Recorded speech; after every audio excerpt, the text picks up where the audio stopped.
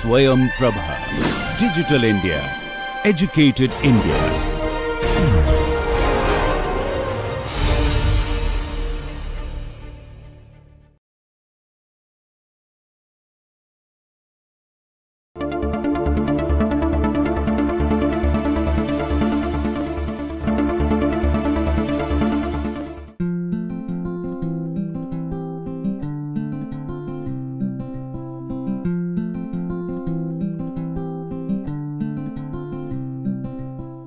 Welcome to this third module, sixth lecture of the course called Game Theory and Economics. Before we start, let me recapitulate what we have done in the previous lecture. We have been discussing the model of Bartra oligopoly, and we have been discussing the application of Nash equilibrium in find out what will be the equilibrium in such a game, in such a market. And we have seen that the equilibrium in the Bartra model will be such that all the firms will, if there are two firms, all the firms will charge the same price in the equilibrium, and they will earn zero profits.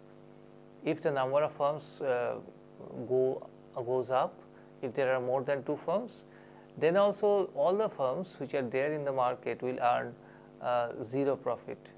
So, Bartra model is a particularly model where if the cost of production of all the firms is equal, there is no difference in their technology and their cost of production, then there is no reason why any firm will get any positive profit.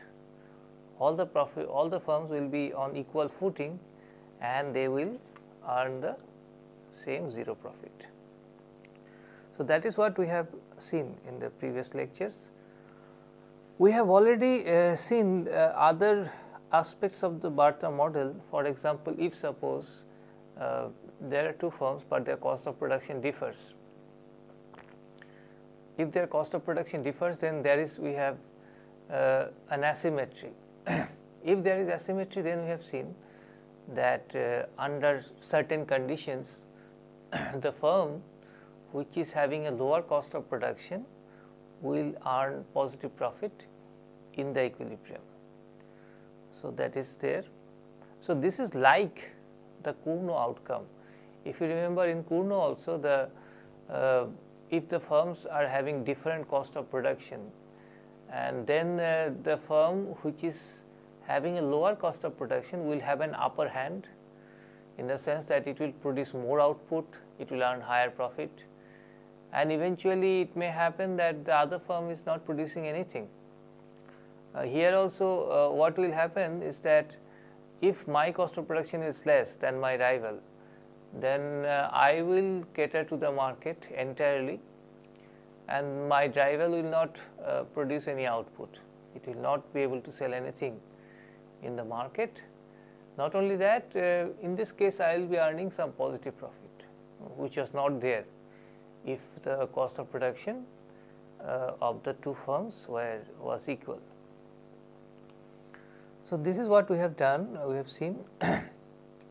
Now, let us do another small exercise to look at another aspect of Bartra model. In particular, what will happen if there is a fixed cost of production.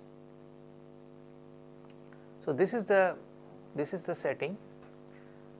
Consider Bartra's model game in which the cost function of each firm I is given by CIQI is equal to F plus CQI for QI greater than 0, and CI0 is equal to 0, where F is positive and less than the maximum of P minus C multiplied by alpha minus P with respect to P.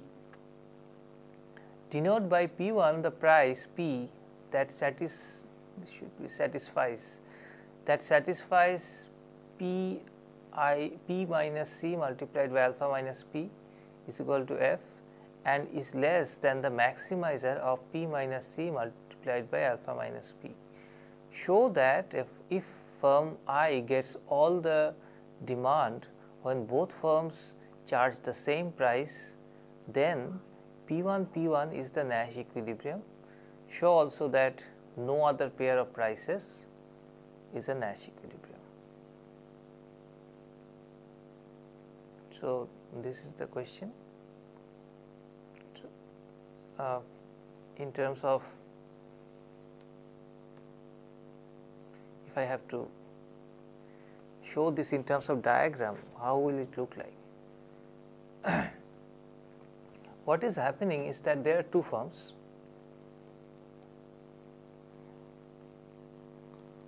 One and two, and their cost of production is the following.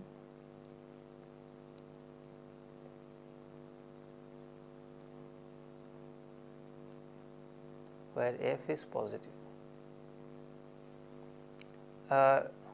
One thing to notice is that we are back to the old framework where the unit cost of production of both the firms is equal. It is given by small c. So, the cost of production, unit cost of production is not differing.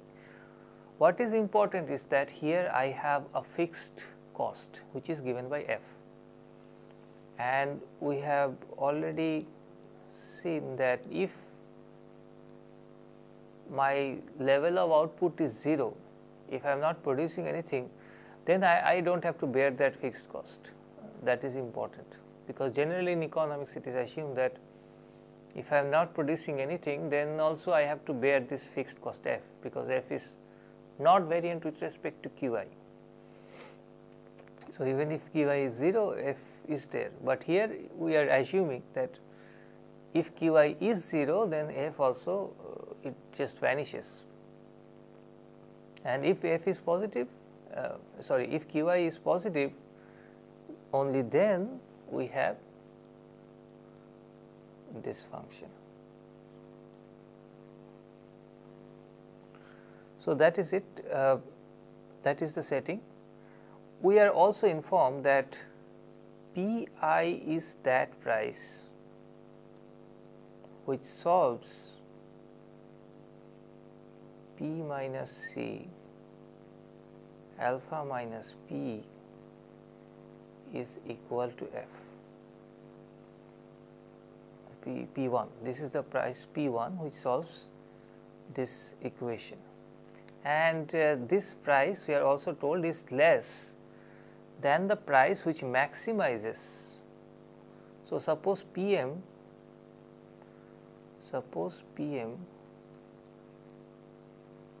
maximizes P minus C alpha minus P,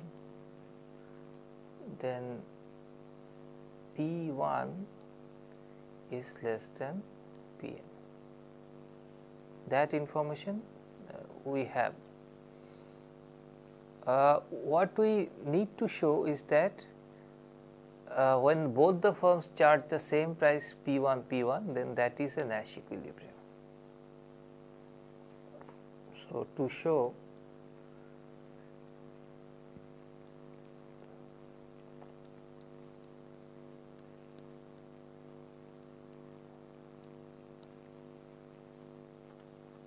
and we are given the assumption that if both the firms charge the same price, then firm 1 gets the demand, all the demand. So, if both the firms are charging the same price, firm 2 is not getting any part of the demand, it is not getting any profit therefore. So, in terms of diagram, this is the old Bartra diagram.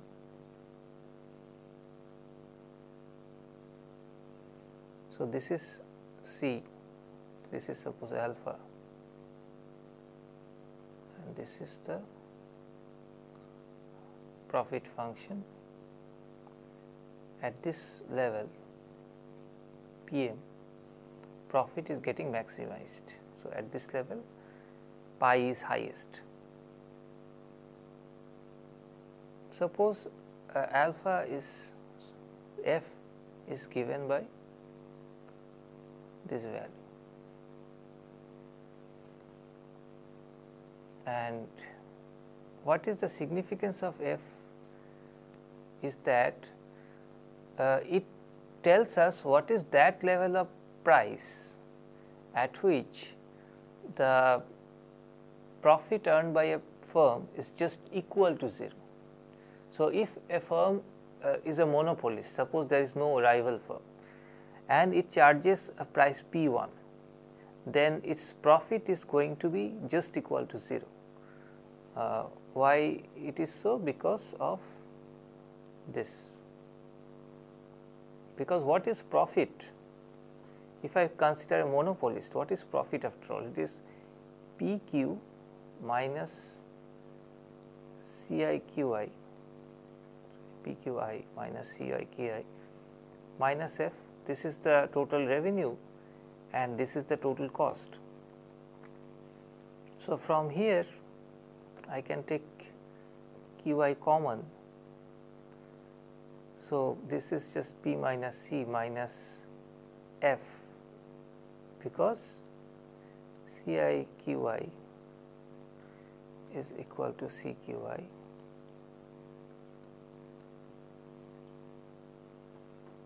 And what is QI? QI is nothing but what is the demand. Demand in the market is alpha minus P, P minus C minus F. So, this is the profit under this sort of assumption where there is a fixed cost, and if there is no rival, I am getting the entire market. This is the profit. So, in this case, if I charge a price P1, then this entire thing becomes 0 by this, because of this fact. So, therefore, P1 is given by this point on the horizontal axis. What we need to prove is that P1 is a Nash equilibrium. What is the proof? One can take this as a homework and try to see that suppose the rule of dividing the market was same as it was before. For example, if the prices are equal, the market is split equally between the two firms. So, if prices are equal, market is divided equally, then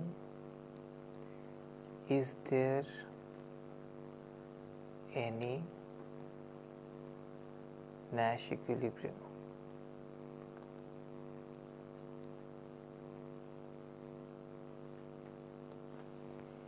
And one can show it that if the rule is that if the two firms are charging the same price, then the market is divided equally, then there can be no Nash equilibrium.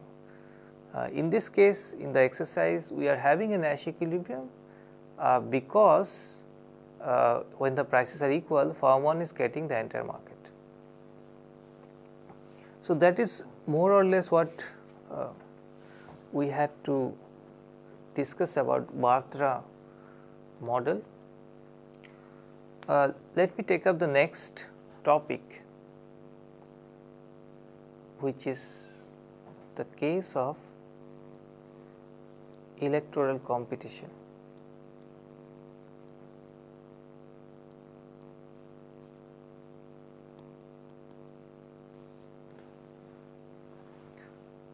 So, electoral competition, by this what we mean is that we are trying to look at how people vote and how number of candidates, when the people are voting, number of candidates are decided. More importantly, what are the agenda set by the candidates, if they want to win the election or if they have some ideological persuasions. So, what will be the agenda that will be set by the candidates, who will win in a particular equilibrium situation. So, these are some of the points, and if suppose there are some costs involved in standing in the election. If you want to be a candidate, you have to bear some cost. Then does it hamper the election process? Does the number of people who are running for the election, does that go down? So, there are these important issues which we want to address in a very elementary manner in this section of electoral competition. So, the framework that we have is the following. There is a continuum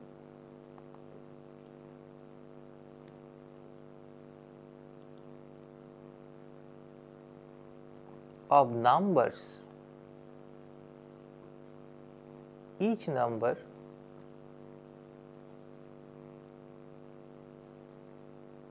represents the favorite position of at least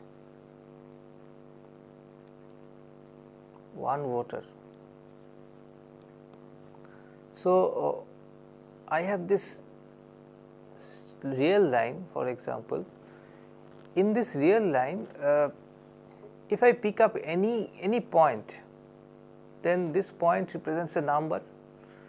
This number will be the favorite position of at least one voter. So, we can imagine that each point in this real line is basically corresponding to at least one voter. There can be more than one voter who has the same favorite position. Now, when we say favorite position, what exactly do we mean? What we mean is that the preferences, the political preferences of the voters can be represented in a unidimensional scale. So, this is a very simplifying assumption, mind you, because my political preferences might be multidimensional. It can be having 2 or 3 or more than that set of points, set of numbers, and this set of numbers might be a representative of what my political preferences are. But since this is a very elementary exercise, what we are proposing is that my entire political preferences, what I like, what I dislike, can be represented by a single number. This number can be higher, this number can be lower, etc., etc. However, this may seem a little outlandish to begin with. It is to be remembered that when we discuss political issues, we talk about leftist and rightist. So, at the back of our mind, we have this unidimensional scale.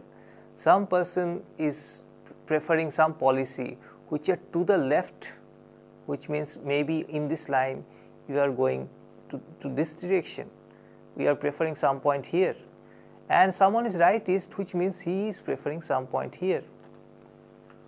So, that can be visualized in that sense. So, it is not so uncommon to visualize a straight line and each point on that straight line is representing the political proclivities of a particular voter. So, this is that every point is representing the favorite position of a voter. We can think of this number to be, suppose, defense budget. So, the amount of money that the country will spend on defense is represented by a single number. Now, if I am a rightist, it is possible that I like that number to be very high, whereas if I am a leftist, I like that number to be not as high, and if I am a centrist, my preferences will be between these two numbers. So, this is just an illustration, an instance of how political preferences can be represented by a single number. So, suppose xi star is this point, this is the favorite position of individual I, voter I. Now, the point is that he likes the choice of the entire country to be xi star. But if it is not xi star, then how does he rank those positions? Suppose there is another point x1 and there is another point x2. In this model, we are going to assume that he ranks the x1 and x2, these two numbers, in the following sense, that further those numbers are from his favorite position, which is xi star, the less he likes those numbers. So, in this case x1 will be preferred to him than x2. So, in a sense that the distance between his favorite position and any arbitrary position represents his dislike for that arbitrary position. So, I can write it like this, that suppose ui xi represents how do I like the position xi. How not, let us not write xi, suppose x1, otherwise it will be confusing with I. Suppose x1. So, ui x1 is representing what is the payoff of player I from the position x1. So, if the country is taking up this policy x1, then how does individual I like that? This can be represented by xi star. Xi star is his favorite position, and let us take this distance. Okay. And what we are going to do is to take a square of that. Now, if I take just the distance and the square, it will mean that more the distance is, better I prefer that policy, which is not in fact the case. So, it is just the other way. The more distant x1 is from xi star, my dislike for that policy goes up. So, that is why I have put this negative sign. And why did I square that? Why did I square that is because suppose there are two policies x3 and x1, and they are equidistant from xi star. So, this part is same as this part. Then our model is going to assume, this setting is going to assume that my dislike for x1 and x2 or my liking for x1 and x2 is the same. So, I do not differentiate, I do not distinguish whether that position is towards my left or towards my right. As long as they are equidistant from my favorite position, my liking / disliking is the same. However, we can relax this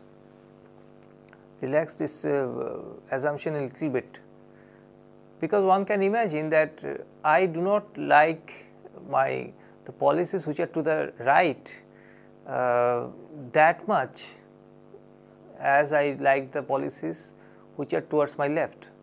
So, those extensions, those added complications can be included, and we can see how they can be included in a later exercise. So, this is the setting that every voter has a favorite position and he likes the policy of the country to be closest to his favorite position. The more distant the policy of the country from his favorite position, the greater is his dislike for that policy. And he does not differentiate whether that policy is towards his right or left. This is just a simplifying assumption. So, given this case, we have seen that all the voters are having some favorite positions over this line. Now, we are not going to assume whether this distribution of favorite positions is of a particular kind. it is just a continuous distribution. There is no gap between any 2 points in this line. That is all we are trying to say. The distribution can be of any sort, that is an open-ended thing. What will be important is that in this distribution there is going to be a median of this distribution.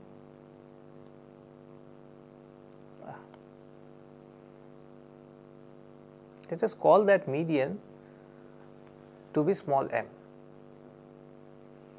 So, the definition, as we have known before, is that half of the voters in this country will have their favorite positions either equal to m or less than m, and half of the voters will have their favorite positions either equal to m or greater than m. So, that is how the median is defined. We are going to see that this m position is going to be of major importance. Now let us talk about the candidates. The candidates, what they are trying to do is that they are trying to win the election, very obviously. And suppose there is a number of candidates, maybe there are n number of candidates, and they are going to announce the positions, suppose x1, x2, x3, these 3 positions they are announcing, and their promise is that if they are elected to the office, they are going to implement these positions. So, if candidate 1 wins, he is going to implement x1, and if 2 wins, he is going to implement x2, like that. Now, after they have announced their policies, the voters vote. So, suppose x1 is here, x2 is here, and x3 is here. How will the voters vote? That is the point. Well, given the assumptions that we have so far, it is not very difficult to see that the voters will vote for that candidate which is closest to his favorite position, their favorite positions. So, if I am here, suppose this is xi star, then the closest candidate for me is x1. So, I am going to vote for candidate 1 who has announced x1, because x2 is very far away from xi star, x3 is even farther from xi star. So, and you can see x1, the difference between x1 and xi star is not much. So, these votes from here also all will go to candidate 1. But how much? Will this voter vote for candidate 1? The answer is obviously no, he is going to vote for candidate 2. So, if I think about it little more carefully, I can figure out that there will be one point. Before that point, that is to the left of that point, all the voters will vote for x1, and after that point the voters will vote for x2. Similarly, there will be some point here between x2 and x3, such that suppose this point is P and this point is Q. So, before Q and after P, the voters will vote for x2, and after Q, every voter will vote for candidate 3. That we can figure out, because all these points are closer to x3 than to x2. And it is not very difficult to figure out that P is nothing but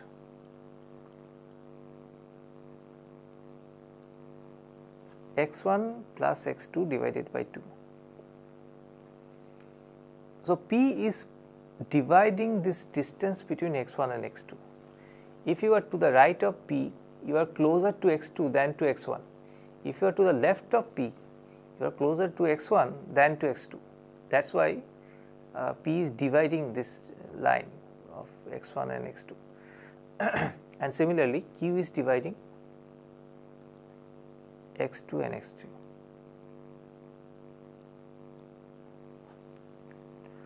So, all these voters here are going to vote for 1, voters here vote for 2 and 3. So, this is how the voting takes place, and the candidates know this, and since the candidates know this, what they want to do is that they want to win the election. And so, they want to garner, they want to get as many votes as possible. In this context, it is important to note that there are no ideological persuasions. We are going to assume that the candidates are not concerned about the positions that they take. Only thing that they are interested in is to win the election. We can again relax this assumption a little bit. But this is a simplifying assumption to begin with. We are going to assume that candidates do not bother about the positions that they take. As long as they win, that is the best thing that can happen to them. Now, this is the setting then. In this case, if we have this setting, then the questions that we want to ask are how the candidates will choose their positions that they are announcing. For example, how x1, x2, x3 are decided, and if they have decided announced their positions, then how the voters are going to vote and who will win, and if at all people will win or will there be a tie. So, this is the question that we are interested in. So, remember we are talking in terms of game theory, we are in a game theoretic framework. So, it is better to specify this setting in terms of the language of game theory. So, players, the candidates,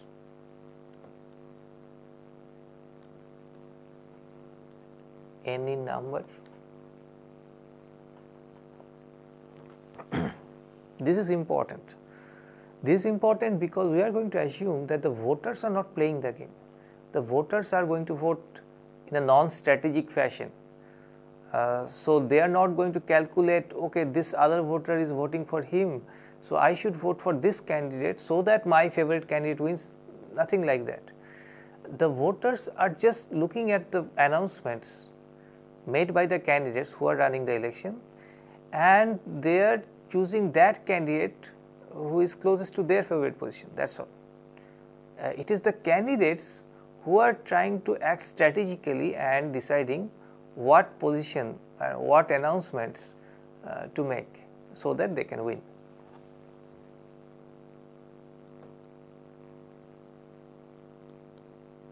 So, what are the actions that they are taking? The actions are basically numbers.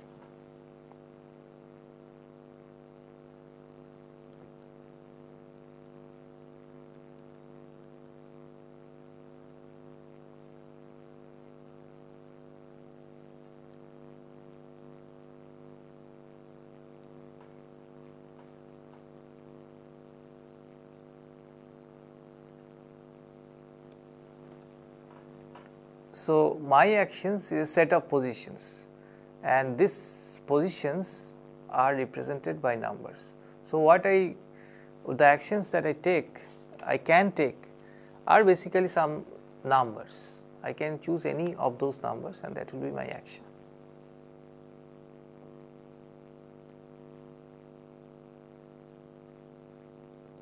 Another thing I did not mention is that if there are some voters on this line P is the middle point between x1 and x2,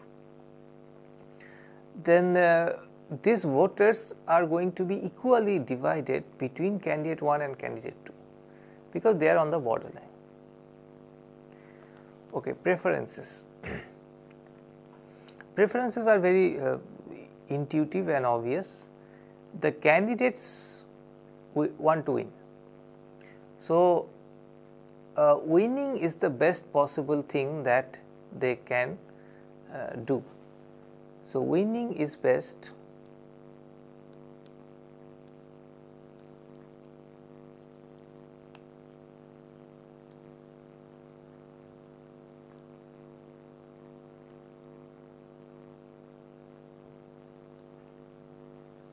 by n, suppose. So, if I win, I get n. What is the second best? Second best is that I do not win outrightly, but I tie with some other candidate in the first place. So, I am in the first place, that is true, but this is not an outright win for me. So, this will be represented by k if I ties with n minus k other candidates.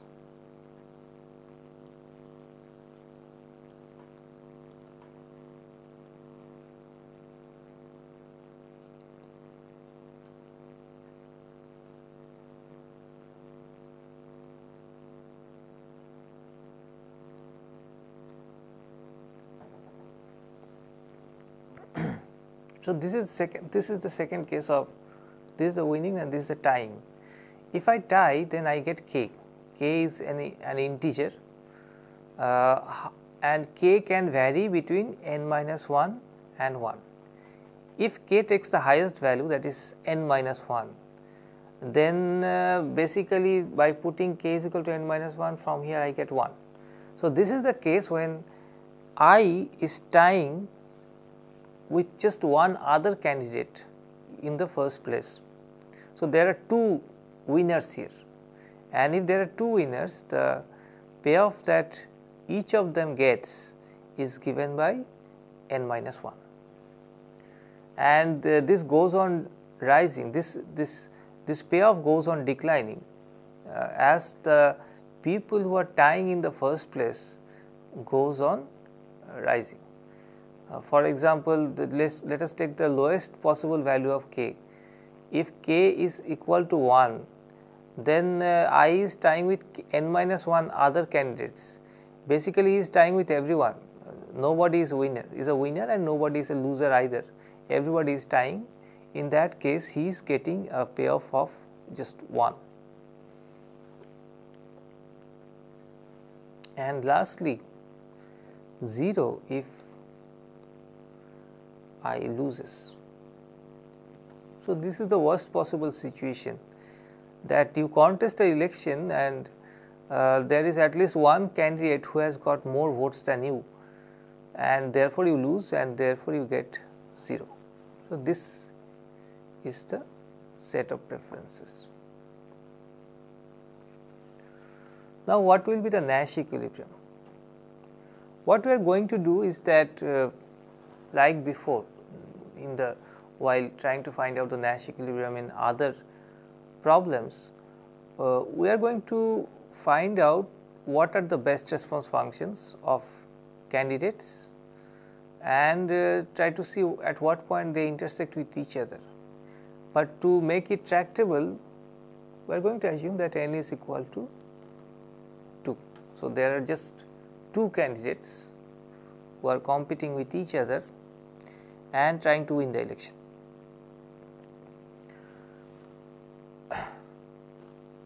Now, let us look at this problem from the point of view of player 1, that is candidate 1. Now, depending on the position announced by candidate 2, his best response will be different. And this announcement by candidate 2 can take different kinds of values. What is important is that that value, is it greater than or less than m, or is it just equal to m? That is an important question.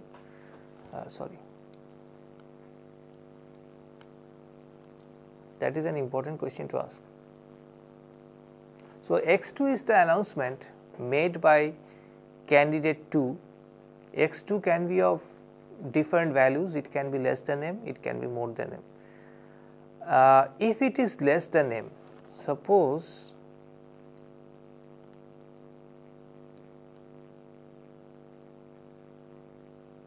announcement by 2 x2 is less than m, then what is best for candidate 1 to do?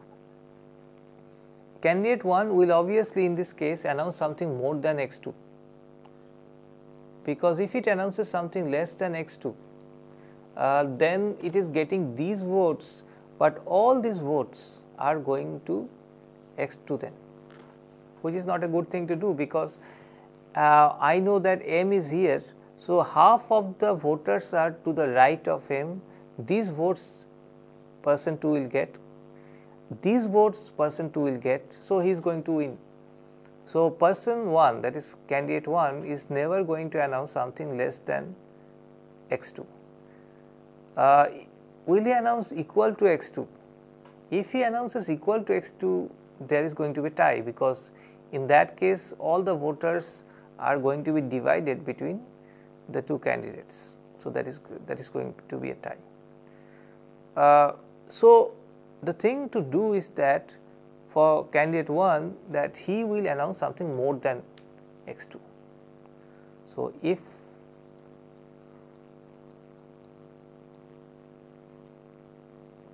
that is the first conclusion that we can draw from here. But is it an arbitrary value? Is it an arbitrary value as long as it is greater than x2? The answer is no, because suppose here is m and here is x2. If one announces something here greater than m and too much greater than m, x1 is too much far away from m, then all these votes will come to candidate 2, and there will be some votes from here also which will come to candidate 2, because for this voter this distance is less than this distance. So, he will vote for candidate 2, and these voters are in addition to the half of the voters that candidate 2 is already getting. So, in that case candidate 2 will win. So, for candidate 1 to win, he will announce something more than x2, that is true, but at the same time that more should not be too much. He will keep himself close to x2 and not go too much farther away from x2. So, if I had to draw this in a more clearer diagram, if m is here, x2 is here, then x1 should be here such that x1 plus x2 divided by 2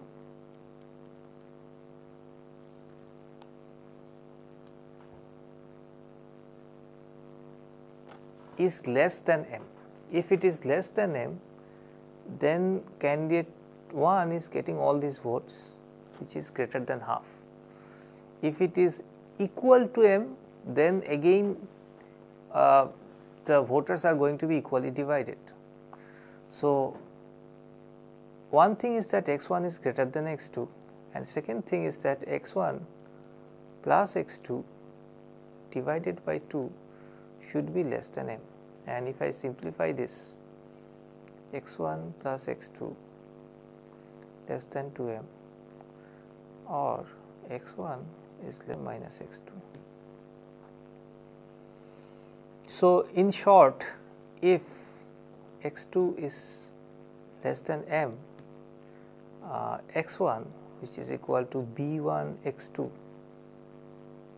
should be is given by x1 such that x1 is greater than x2,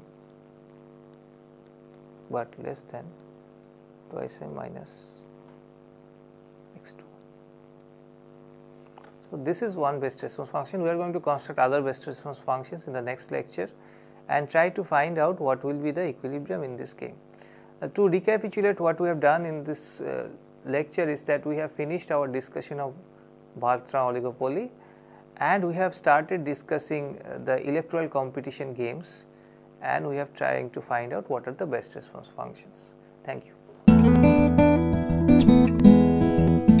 There is a fixed cost of production with cost function given by CIQy is equal to F plus CQy for Qy greater than 0 and cost is equal to 0 for Qy is equal to 0. Profit maximizing price is higher than P star.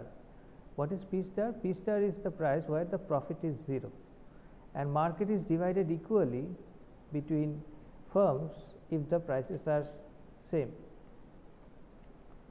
Is there any equilibrium? Let us try to visualize this, what is happening here. So, what I am drawing is the profit function of any firm, and this is the price that is charged by that firm.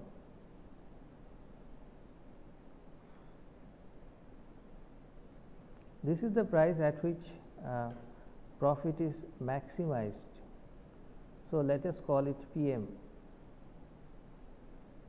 and suppose this is the P star price and this is the value of F, the fixed cost, okay, and this point of intersection is the point of C and this is the point alpha.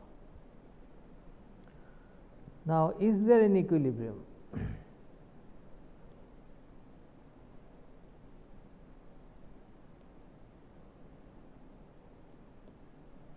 And our claim is that there is no equilibrium here.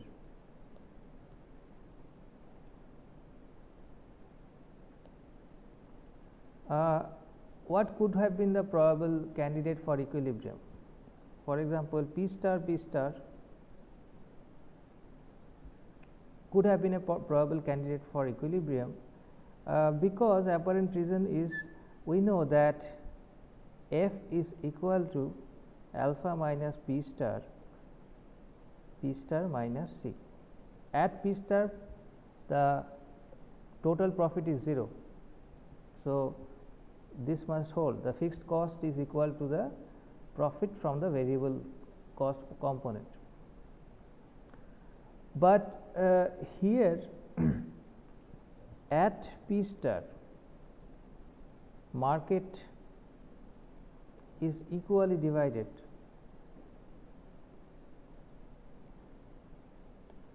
So, profit at P star is, we can calculate this to be alpha this, which is negative. So, rather than earning a negative profit, a firm will deviate and charge something more and earn 0 profit. So, P star not equilibrium. If we take any other pair of prices higher than P star, then some firm is earning a positive profit if the prices are different. The lower price charging firm is earning some positive profit. In that case, the other firm will undercut that firm. So, that cannot be an equilibrium. Another consideration we could take is this price pair where this holds. So, what is happening is that at P bar, if both the firms charge P bar, let us suppose this is P bar, then their individual profit is 0. But this is not an equilibrium for the reason that each firm will have a tendency to undercut the other firm and earn a positive profit. At this any price less than P bar, you are getting the entire market rather than sharing the market, and your profit will be positive then. So, by this logic, there is no equilibrium,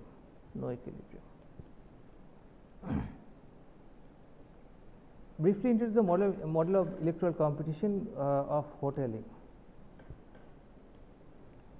So, what we have, a continuum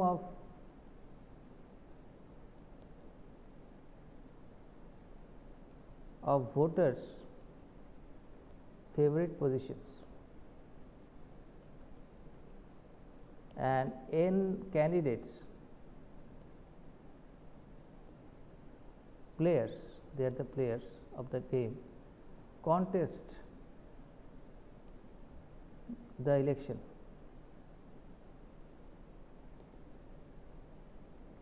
In the election, and each candidate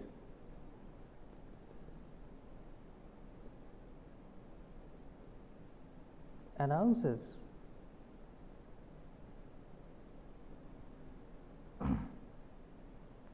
a number representing the policy that he will implement, and depending on the announcement of the candidates, the voters vote. The closer the position is to your favorite position, the better off you are. If the candidate's announcement is something far away from your favorite position, you are less likely to vote for that candidate. And what are the preferences of the candidates? Candidates want to win outright. This is the first. If not, tying is preferable to losing. Tying in the first place is preferable to losing. In tying with fewer candidates is preferable. So this is the game, and this is the basic setting of the game. Thank you.